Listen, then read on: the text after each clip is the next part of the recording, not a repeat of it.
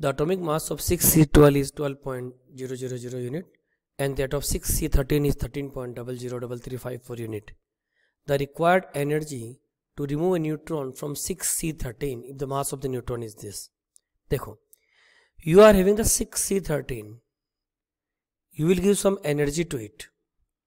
When you will give the energy, you are able to get the neutron from it.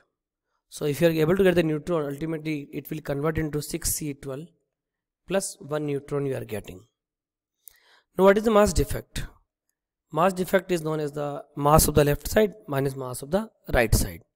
So mass of the left side, it is 13.003354 minus mass of the right side 12.00, you can say 12.0 plus that is 1.008665. So we will calculate the value of the delta M and it will be 0.00531 unit.